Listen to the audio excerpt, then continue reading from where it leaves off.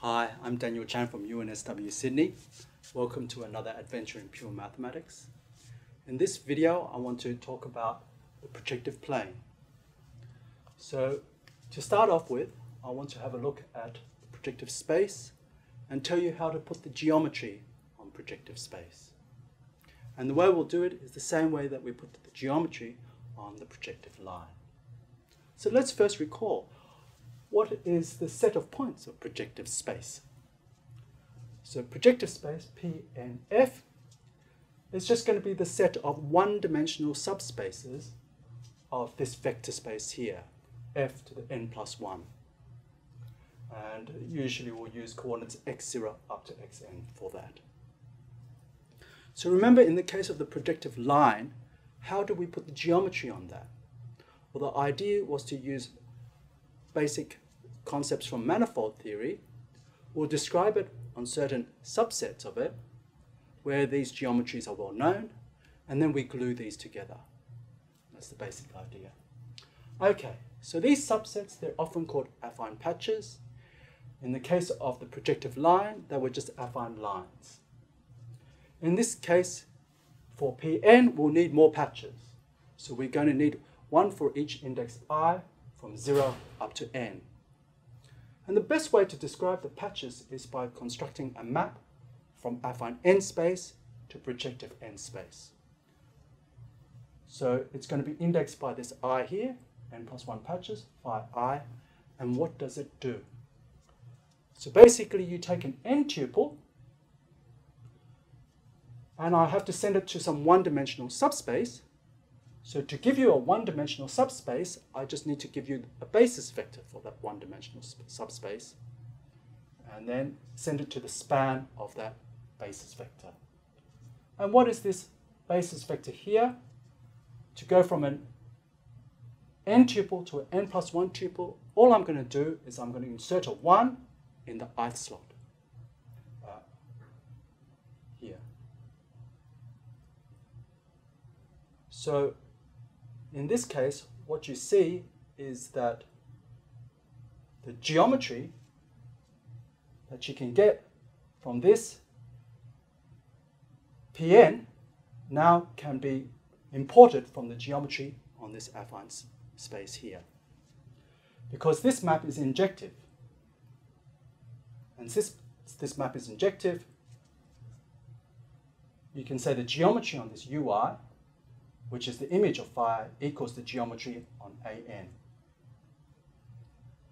And the key point here is that the union of all these ui's, as I goes from 0 up to n, is the whole of Pn here. So you can write this Pn as a union of affine n space, n plus 1 copies of that, and so that allows you to do the geometry on this projective space in the neighborhood of any point. And the only thing that you have to check is that, well, did it matter which affine patch you worked with? And that's where the gluing comes in. So you have to work out how you glue from when you go from one patch to another. And you can check it quite easily that when you go from one to another, that gluing map is given by an algebraic function. And since it's an algebraic function, it doesn't matter which patch you work with. And in particular, algebraic functions are also smooth. So if your field happens to be the real numbers or the complex numbers, you also can patch together to get you a real manifold or a complex manifold, as the case may be. Okay, so let's see exactly what happens in the case where n equals 2 and we have the projective plane. Okay, so I gave you an informal description of what the projective plane was in my video on Bezout's theorem. I want to show you how this setup now precisely describes what's happening there. Okay, so let's have a look at this affine patch in the case where I equals 2. So we're going to slot a 1 in the I equals 2 spot, which is the last one here. Okay, so let's have a look at this map here and see what it does. So suppose you're given now an x0, x1.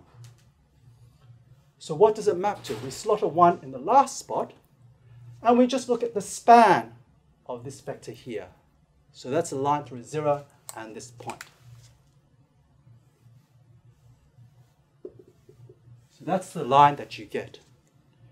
So this map phi 2 in this case just maps x0, x1 here to this line here, just as we saw in the case for the projective line. So in the video on Bezout's theorem, we saw that we could obtain the projective plane from the affine plane in a very set way. Basically, to each line on the affine plane, we added a point at infinity. And then the set of all these points at infinity, that itself formed a line. And so it was an extension of this affine plane which gave you the projective plane. And one of the things that I want to show you now is how this model of the projective plane precisely gives you all these features that I mentioned in that video. Okay, so the affine plane that we want to identify here is going to be just that affine patch U2. So you might as well think of it as this plane where x2 equals 1. Okay, so let's have a think about what are all the points inside the projective plane which are not inside this affine plane U2. Okay, so which are the points that are inside this affine plane? So they're all the lines which go through a point of this plane where x2 equals 1. So you can move it around like that, but the ones which don't go through such a point must be because the line is parallel to that plane. Since it also goes through the point 0, 0, 0, it has to be on the x0, x1 plane. So the set of all those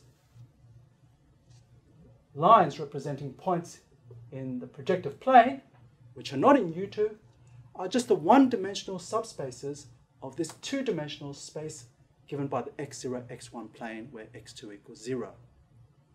Okay? So you're looking at just one-dimensional subspaces of something two-dimensional, of course. That's our description of what the projective line is. Okay, so this is a very nice fact that if you remove this affine patch from P2, you get a projective line. And in fact, this argument generalizes quite easily to show that if you have projective space, n-dimensional, and you remove one of the various affine patches ui, it doesn't matter which one, you'll in fact get something which is isomorphic to projective space, but of dimension n-1. Okay, so the next thing I want to show you is about what happens when you consider an affine line inside U2. Okay, so let's have a look at that. We'll have a little look at a line in U2. So that's basically a line on this plane here. So let's draw something like that. And it goes on. Okay, of course the line is determined by 2 points, say like this one here and this one here. Now if you want to think of this as inside projective space, or in this case here the projective plane, of course this point corresponds to this one-dimensional subspace, and a point like this one corresponds to a one-dimensional subspace of this form.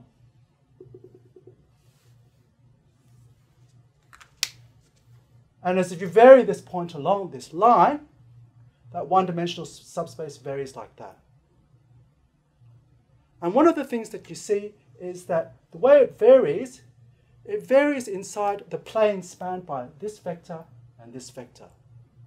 So you get a two-dimensional subspace. And so all these lines, which correspond to points on this affine line, they'll lie on this plane. They're one-dimensional subspaces of this two-dimensional subspace. So the first thing to realize is that the set of all one-dimensional subspaces of this two-dimensional subspaces is of course a projective line. So in fact you can extend this affine line to a projective line. Okay, so which of these one-dimensional subspaces corresponds to a point on the affine line? They're every one except for the one where you go to the one parallel to the plane x2 equals 1. Okay, so that's the only extra one-dimensional subspace that sits on that two-dimensional subspace spanned by these 2 points, which doesn't correspond to the point on the affine line. And of course, that's going to be our point at infinity. So the one-dimensional subspaces in the x0, x1 plane, they're all points at infinity. And the one corresponding to this affine line comes from, well, you take this plane that contains, spanned by these 2 points, and you intersect it with the x0, x1 plane. So this recovers the fact that we saw before, that you extend affine lines inside the affine plane by adding a point at infinity. So the last thing, why did we add all these points at infinity? Well, the main reason why is we wanted to preserve the principle of continuity, and in particular, we wanted to make sure that any 2 lines intersect in exactly 1 point. So let's see how that pans out in this situation here. Of course, when we say any 2 lines, we mean projective lines. So we can see now what projective lines correspond to.